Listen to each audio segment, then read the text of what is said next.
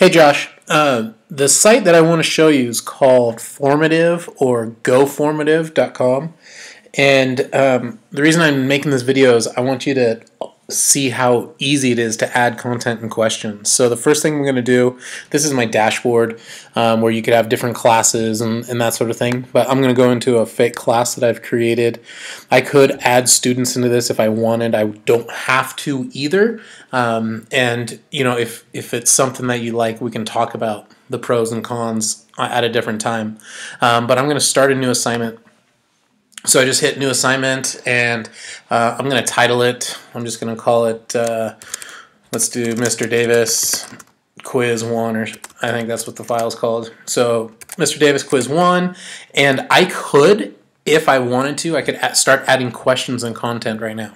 So if I click add content, I can bring in an image. I can, you know, add a text block or a whiteboard, which is really cool with our Chromebooks because it gives you basically a digital whiteboard, so you could maybe give them an example problem or something, and it's your handwriting, your method, your style, and you'll see here in a little bit it'll be actually built right into your assignment. Or you can obviously bring in a YouTube video. You can add a question at this point. You know, multiple choice, show your work, which is awesome and allows them to be able to, you know, especially with the touch screen of the new Chromebooks, they can literally show you what they're doing, you know, short answer, true, false, kind of normal stuff. You don't have to use these options, but you could, you know, just build from blank here, you know, if you wanted to build an exit slip or something like that. But what I'm going to show you is this upload and transform. So I'm going to click that, and I'm actually going to bring in the quiz file that you sent me. So here it is, the quiz number 1 version A. So I'm going to open that up, and you know, it takes a little bit to bring in the document. Not too bad actually though. So here it comes. It looks exactly like your quiz. So it just brought in that Microsoft Word file. So at this point, I have, see how I get this little plus sign on my cursor? Anywhere in this document, I can put whatever I want. You know, so I could literally give them a box right here, and I could say add a question, and I could do short answer. And this is going to basically allow them to be able to put in their name. Okay, I'm not going to have any points associated with this because it's just their name, but it's going to allow them to put their name on it digitally. You'd also have their name attached, you know, on the file type or whatever. So I'm going to hit done and see how that just goes away, and the kids would literally on their end click on this number 1, it'd expand, allow them to type in there. So literally anywhere. So if you wanted to right up here, like give them some examples, you could click and start adding some content. You get those same options. So, you know, you could throw in an image, a text block. Again, you could give them an example problem if you wanted, or, you know, little tips and tricks, and you're just writing on your screen of your touch screen of your flip Chromebook. So it's pretty nice. We're not going to do that for right now. So in here, you know, looking at this type of question, you know, I can, right here where I want, I'm going to click, I'm going to add a question, and I'm just going to probably give them either short answer or show your work. And just that allows them to write in. So I'm just going to click show your work. I can type the question text here, but I don't need to because it's right on the document. This is awesome on the show your work. You can add a background image. So like if you wanted to bring in, you know, a coordinate grid or anything like that for them to work on top of, it's really, really slick. And you can adjust your point. So we're going to leave this 1 out of 5. I'm just making stuff up. I'm going to hit done. And again, it you know, minimizes for you, and the kids are just going to see this number 2, and they know they're going to click on it and be able to put in a question there.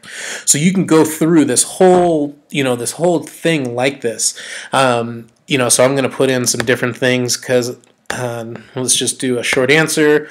Again, I'm not doing anything. I'm just clicking and putting, basically making fields where they can put in, you know, answers. And I'm just going around here kind of messing around. Let's skip a few. Come down here to like this one where you want them to show their work, you know, of how they got, you know, which company she should choose, Acme or Widget. So I'm just going to click down here, and I'm going to add a question, and again I'm going to give them, you know, show your work. And I'm not going to type in anything here. You could if you wanted to, but it's totally up to you. Again, I could add a background, whatever. So I'm just going to, do 5 points. So you could go through and put in as many questions and content into this as you want. I don't want to waste your time showing you because you can see it's the same process. So at this point, we've built our assignment. So we can preview it. So this is what it's going to look like on the kids side of things. It looks exactly the same. And, I've got 0 out of 15. My 3 questions that I've got going on here. And as a student, if I wanted to answer this, I just click on the 3. It expands, and I can start typing in here. Here comes my answer. I'm going to come down here as a student, and so as a student, if I want this to go away, I just click on that. I believe, there we go. I click there and see how it goes back up so they can see the form again. I'm going to come down here and just play. I'm going to open this up. It's just a digital white space. I can choose my color. As a student, I can bring in a picture. I can put in a text box, whatever. I'm just going to click on the pencil, and I'm using my trackpad, so this is a little bit tougher, but with their touchscreen Chromebooks, this would be super slick and super easy for them. So they can put in anything they want. This box goes forever.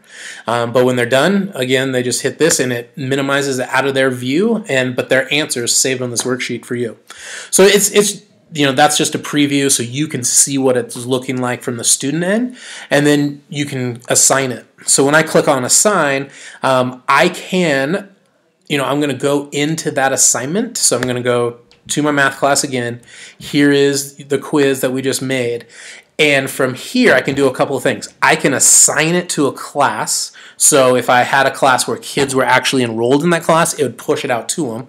Or I can give them a link. So I click on this link. Here's the link right here. And what's sweet about this, I'm just going to copy it. I could paste it into my Google Classroom.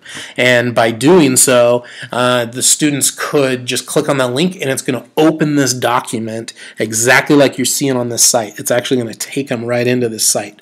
The only drawback is you have to do any of your assessing within this site. That's the only drawback that I'm seeing at this point. But I'm going to actually go ahead and just copy this, and I'm going to send you an email with this link to this quiz so you can try it.